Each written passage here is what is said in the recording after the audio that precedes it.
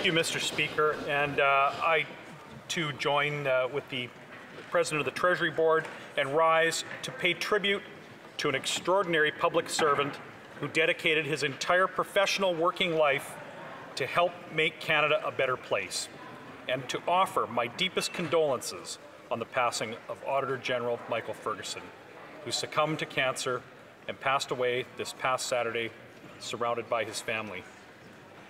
Michael Ferguson had a distinguished career serving the province of New Brunswick in several senior roles prior to being appointed Auditor General of Canada in 2011 by Prime Minister Stephen Harper.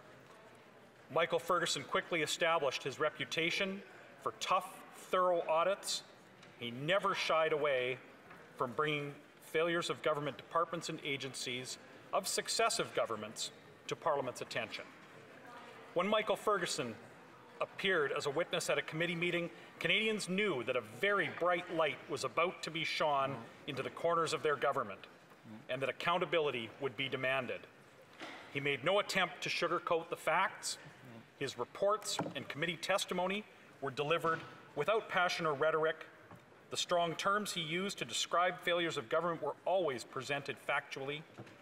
He was never afraid to be exact and precise, regardless of the topic or the subject or possible consequences for the government of the day. He leaves a legacy of forcing governments, and indeed all public servants, to constantly improve in order to serve Canadians.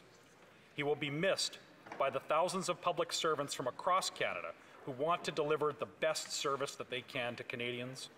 He will be missed by the dedicated staff at the Office of the Auditor General, and he will be missed by all parliamentarians, and in particular by my colleagues from the Standing Committee on Public Accounts. He will be missed by all Canadians who demand accountability from their government.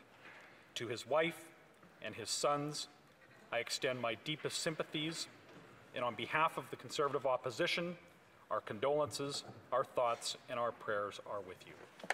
Well done.